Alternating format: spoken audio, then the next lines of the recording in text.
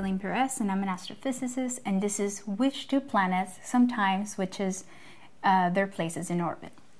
So here we have a side view of the solar system. I'm only including Neptune and Pluto because those are the two planets. So here we have the orbit of Neptune around the Sun, and here we have the orbit of Pluto around the Sun.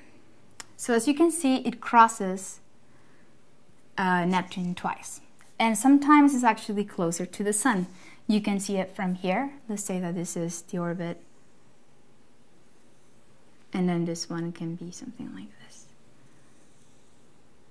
So depending where it crosses, it can actually go in front of Neptune momentarily. And the last time they crossed, it was in 1999, and it's going to take like another 228 years for Pluto to switch back with Neptune again.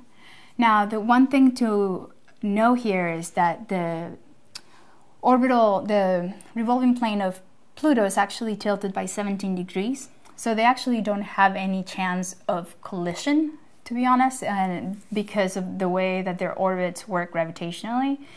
The closest actual distance that they will get from each other is 2 billion kilometers, which is fairly fast. So we don't have to worry about Pluto and Neptune ever colliding. My name is Eylene Pirez, and I'm an astrophysicist, and this is which two planets switch orbits in the solar system.